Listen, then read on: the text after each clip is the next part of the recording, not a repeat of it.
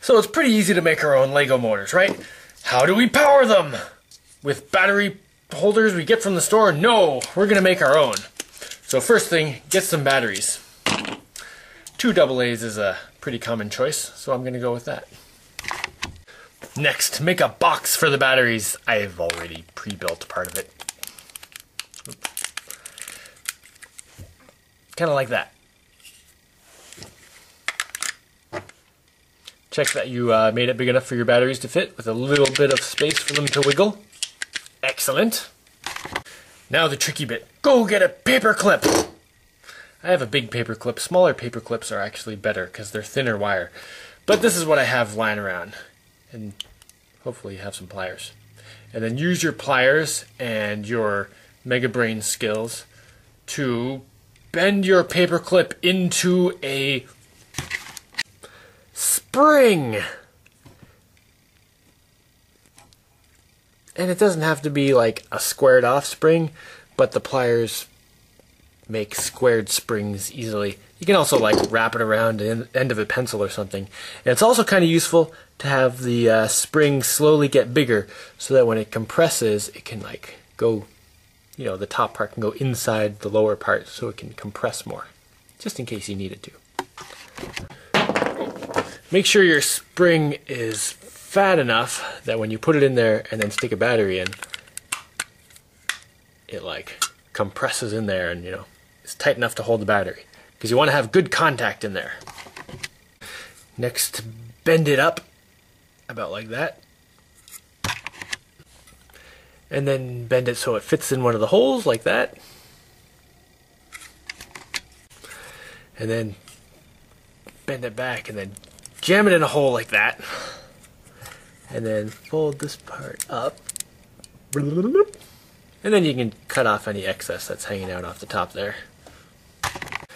And obviously you don't want that on the outside. And if you did a good job, then you have your thing fitting very well inside the hole, so you can just take it off and stuff it where you need it, right in there. And then that'll take care of one battery contact, and this will take care of the other battery contact over there. How I foolishly squandered my entire paper clip on one end. Oh, I'm gonna have to find another one. Found one, but this kind I'll have to rip the plastic off. Plastic is not such a good conductor. Of electricity, at least. Now make the same spring you made the first time.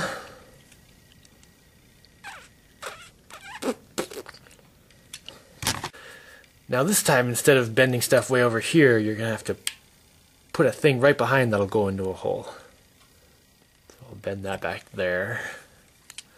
And then up like that.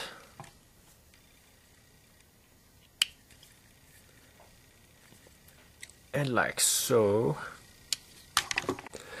And then leave a little bit up there turned over because you have to put a wire through there and then clamp it shut. And then you can solder it or not solder it if you don't have it.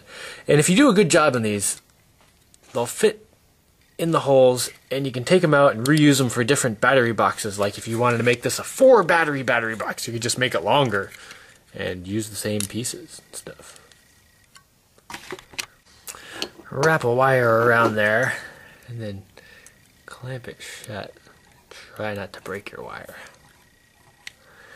And then if you want to make sure your connection's really good, solder it, but I'm not going to bother. And then of course take that and put it inside your battery box. Oh. There.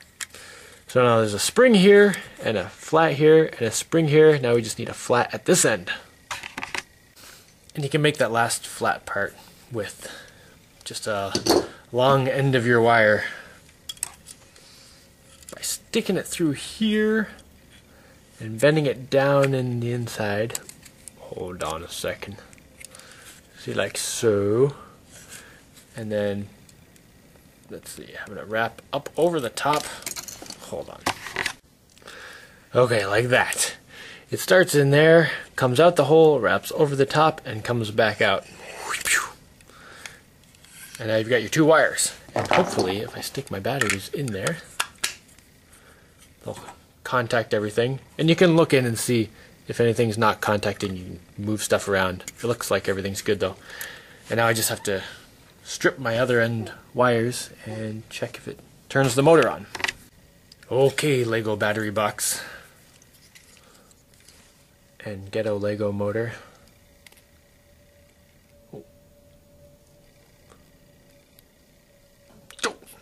Oh wait, there it is. I just wasn't touching the right thing. Ha! There it is. Excellent! And now you can run around the house shouting, "Look what I made! Look what I made!" And everyone will be so super impressed. Watch this, check it out. Oh, look what I made! Look what I made! Oh, you're so impressed, I can tell. Ho, ho, ha, ha, ha. I guess it would be nice to have a switch so I can leave it connected and activate and deactivate the switch. Then I can build all kinds of things.